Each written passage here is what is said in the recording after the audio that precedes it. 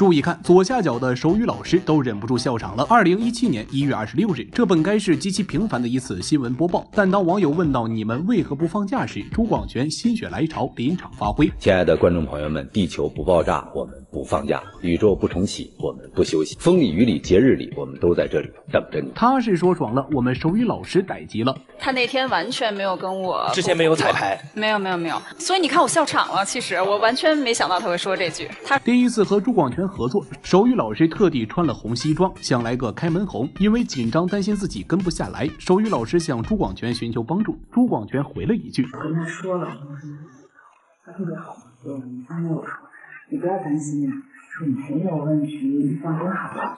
然后我说那我能慢一点吗？这个基本很难做到，不过朱广权要临场发挥，手语老师拦也拦不住。节目一播出，朱广权的段子就冲上了热搜。从此，铁打的朱广权，流水的左下角，手语老师换了一茬又一茬。朱广权的段子一次比一次上头，谈开学谈到手语老师当场放弃。你若军训，便是晴天；你若放假，便是雨天；你若发奋写作业，便是开学前一天；你若不发奋写作业，便会遇到铁面无私包青天。谈高温天气，让手语老师的表情当场失控。滚滚长江是开水，浪花淘尽直烫腿。说走咱就走，刚迈2步就烤出火腿。就算一个是阆苑仙葩，也晒得你绽放不了花蕊。只能敢问路在何方，因为热的根本找不着北。但是也不用过于气馁。立秋了，部分地区的气温正在慢慢的步入正轨。这下手语老师都忍不住。朱广权对此幽默的回应：每次下班自己都跑得飞快，快到模糊的那种。别说手语老师忍不住，就连朱广权的粉丝都纷纷为手语老师出气。后来朱广权学乖了，他从临场发挥变成了提前拟稿，将稿件送给手语老师。然而就连与他合作最久的张媛媛老师都表示，即使看了3遍，其实心里还是没底。连撒贝宁都调侃：手语老师台里换了好几个了吧？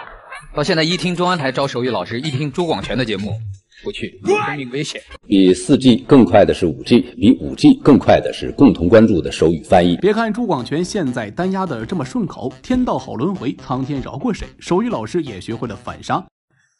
祝大家新春快乐，一帆风顺，2亿资产，3阳开泰，4海逢源，5福临门，6大顺，7星高照，8面威风，9同心，10点上班。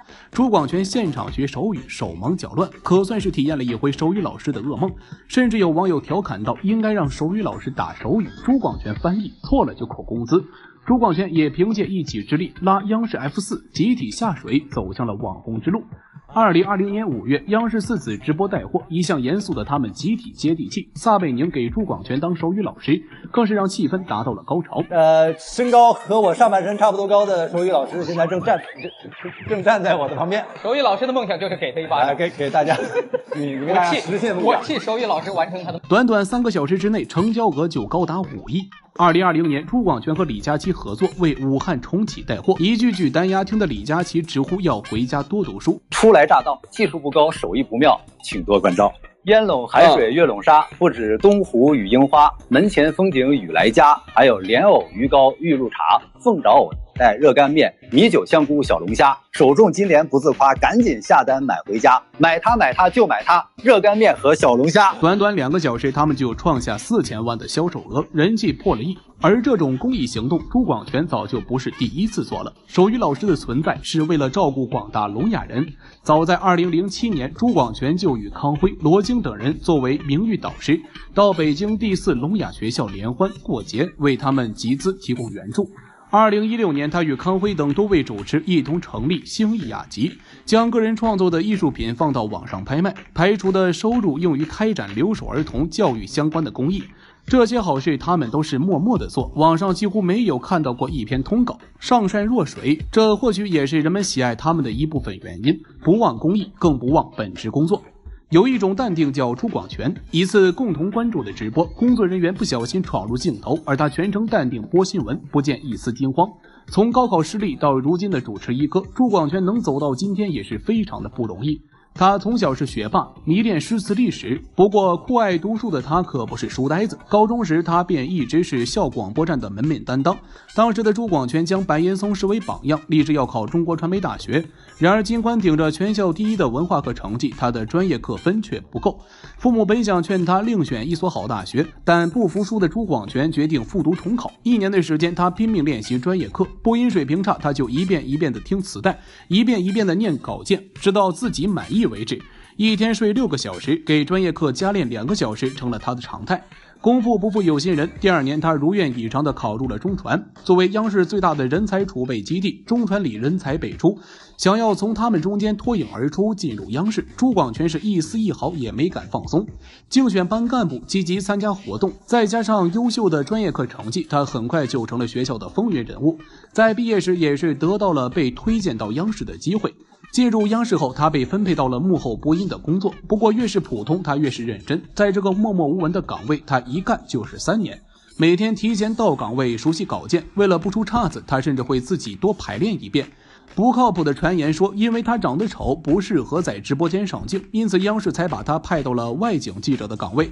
这颜值还能算差？这其实只是在锻炼他吧。朱广权兢兢业业3年，从未出错，这也让他苦尽甘来走到了台前。2006年，他开始担任国际时讯的主持人。常年的记者生涯让他不仅会播报，还会看新闻稿件，主动帮忙修改，一次又一次地提出自己的建议。就这样，朱广权带着自己独特的风格，一步步从新闻30分到新闻直播间，再到黄金时间的共同关注。凭借着独特亲民的风格，他成了如今央视的门面之一。他的共同关注几乎是除了新闻联播，新闻类收视率最高的栏目之一。他能随口而来、朗朗上口的段子，都是他多年如一日不断积累的成果。如今的朱广权43岁，事业有成，不过对于感情状态，他非常的低调。有人说他还是单身，也有人说他早就已经收获真爱。同事纷纷表示，他没事的时候就喜欢看看球、宅宅家。这单身之谜没破，只能祝福朱广权老师早日收获幸福吧。